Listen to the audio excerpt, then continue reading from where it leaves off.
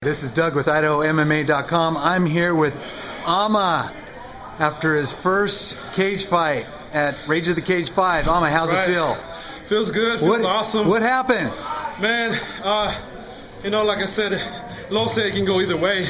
And I think he was trying to take me on the ground. That's why I maintain my posture and try to control my breathing and wait for the ref to stand us up again and unleash my weapons. Yeah, boy, yeah. So, hey, thank God, you know, it turned out good with me, and you know, brother Lowell, I know he's a good friend.